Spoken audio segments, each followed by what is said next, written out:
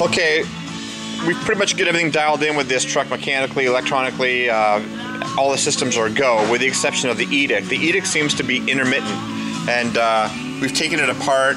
We're getting a very burnt type smell out of this motor. We've cleaned it all up. We've noticed the motor had contamination of some sort of diesel fuel in it.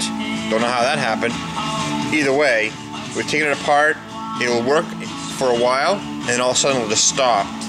So we're using our test wire, and we don't think it's a mechanical gear issue within the box. We think it may be this motor acting up, but we're going to do some more research.